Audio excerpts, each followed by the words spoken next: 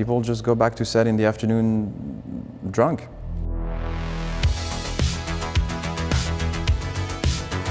Hello InStyle, this is Lucas Bravo and you're watching this guy.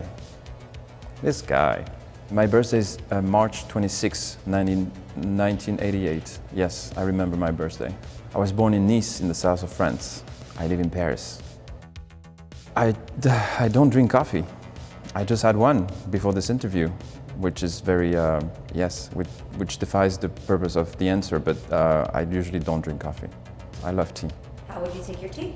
Spilled. This question is not right. Choosing one dish is assassinating an infinity of other possibilities, and I love everything as long as it's good, and there's so much diversity, so much choice. I cannot choose one. It's called The Ice People by René Barjavel. I don't like the title in English. It's a French book. It's called The Night of Times, and it's the most beautiful love story I've ever written, I've ever read. I wish I wrote it. No, I don't have a favorite gluten. Yes, I do believe that the alignment of stars and the date of your birth can influence your perception on people's personality, which is very naive and at the same time so deep. But I choose to be on the side of believers. And actually, you know, sometimes I can really recognize people's signs just by their personalities. I can tell you when there's a Cancer in the room. There's one here, actually. They keep saying that Aries are just very blunt, confrontational. I'm not into confrontation. I kind of run away from it, cowardly. And I know that my ascendant is Capricorn. I heard also that after your 30s, you tend to lean towards your ascendant. I guess I'm an Aries in a sense that I like to jump in a pool and then learn how to swim. I like for things to be organic and not do any preparation. And Capricorn it has something to do with maybe an aversion for authority, but in a nice sense, like being the initiator of my action. I was 22 and I had no money. I was eating one Taco Bell a day, one burrito a day, because that's all I could offer. It just felt like I needed to, you know, build something. It felt nice because of the surf and the sun and my friends and the palm trees, but it felt also like it wasn't reality. So I needed to come back to France, get back to the cold and the people complaining and build a career. And I promised myself I would come back at some point with something to defend. And it actually feels weird. I was driving on Sunset 2 days ago, and to see this big Ticket to Paradise billboard felt like a little, you know, full circle for my 20-year-old self. French, English, Italian, and Spanish. And I have like nuances of a bit of everything, but, you know, master of none. That's such a tough question because I have a thing for the Phantom of the Opera. We have like a running joke with different friends because every time I go to New York, I need to go see the Phantom of the Opera to pass the point of no return, the final threshold. Moulin Rouge is just, I think the movie made me feel all kinds of emotions. But I'll go for the cringe answer. I'll go for the Phantom of the Opera. I see all the different locations just like. I once fell asleep in Space Mountain. Yes, true story.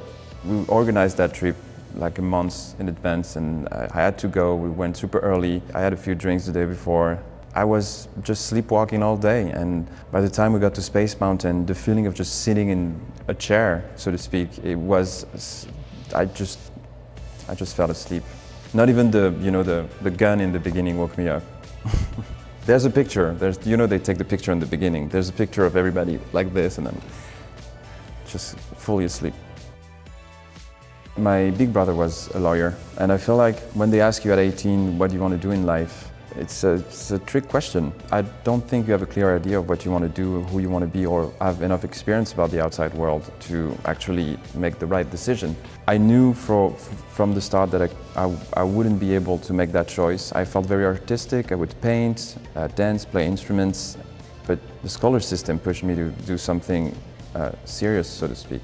I was naive enough to think that, you know, being a lawyer is just always just being in court and like talking to judges and just It's as close as it got to acting in my mind.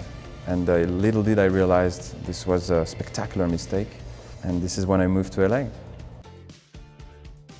I feel like they all resonate with me because I need to be honest and authentic and also love the character I'm portraying, so I always put a bit of me in the character, like a childhood tiny trauma or like something that happened to me just for the physicality or the mindset, or I always have a backup story to enter a scene. And so every character I've ever portrayed has a bit of me, and it's therapeutic. Everything I give to a character I don't carry anymore. There's like a signed, approved chart in France that says that French workers, cast and crew, must have a bowl of red wine at lunch break in the catering, which is, I think we're the only country that has that.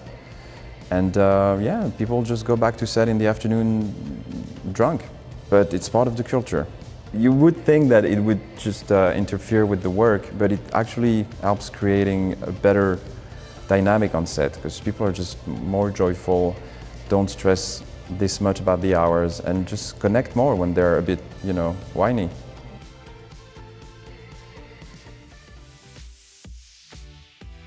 Yes, I did this movie, Mrs. Harris, that just came out, that is supposed to be set in Paris, but we shot in Budapest, which is really interesting because Budapest has such a diversity of architectures. It's neoclassic, then you turn at the corner, it's Haussmannian, and then you turn the corner, it's Gothic revival, and it's so rich and dense, and it's just a mix of everything that doesn't really make sense, but makes it so beautiful. Went to set one day outside in the street, and it looked like a perfect Parisian street, and it was Budapest.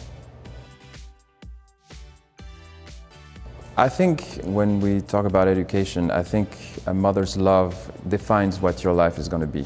The love of a mother can make you, reach the stars, and also the lack of it can destroy you. And I realized that pretty early on, and she didn't communicate love through hugging and verbalizing it. She was really shy with her feelings, but it was even more poetic. She would really do it with her art, with her painting, with her cooking. She's an amazing chef, and every time I was able to grab a bit of this love in the different things. It was never direct, and I loved that. It kind of changed my love language in the sense that I now too communicate my love through the prism of different little subtle attention.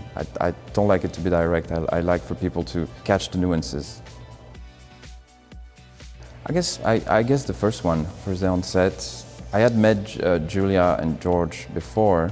We had like a cast dinner, but to actually be on set with them and realize that this is actually happening, this is real, was, I wouldn't say nerve-wracking, but I was in a state of focus I had never experienced before on any set. I really wanted to be at my best. It was really stimulating, exhilarating. It's very particular, when you work for 10 years and you get this level of attention overnight, this level of visibility. It was really hard for me to feel legitimate to this attention, and it was so positive that some kind of imposter syndrome kicked in, and I felt like I wasn't worth the attention, and so it was hard for me to figure out what my place is in the middle of this projection of my own image on myself. And then I just adjusted to it. Like everything, we're beings of adaptation. So I just connected to fun, because at the end of the day, we're not changing the world, and it's supposed to be fun. And now I'm really enjoying what it brought me. It brought me here to talk to you. When I was shooting this Mrs. Harris, everything felt right. I woke up, they drove me to set, I put on this 50s costume, and then they escorted me to this huge street with those Haussmannian buildings and extras everywhere with 50s outfits. And I just looked around, and it just felt for the first time like I was finally reaching a dream. I was on a proper movie set, and it felt also like a time machine because everything was dated. They said action, and I felt such an emotion. I felt like that's it. My years and decades of works are finally paying off, and it's the most beautiful memory I've ever had on set. I see myself actively trying to raise consciousness for our planet. and trying to impact the people I love to do so as well, to do the tiny fights, because we all want to change the world on a bigger scale, but it all starts from within ourselves. I see myself fighting for nature, I guess. My first memorable kiss was, I think I was 6. There was this beautiful angel in my class. We spent a year just holding hands, not knowing what to do with it. At some point at the end of the year, we just had a little tiny boop. And wow, electrifying. I flew to another country to get a particular gift the person I loved back then really wanted. And I was there for an hour, got the gift and flew back home. Because they didn't have the right one in my country, so I went all the way. I'm an Emsworth kind of guy. Emsworth? It's a really hard name to pronounce when you're French. Yeah, love my Thor. Thanks for having me InStyle. I hope you enjoyed getting to know me a little better. Be sure to catch my movie Ticket to Paradise in theaters October 21st.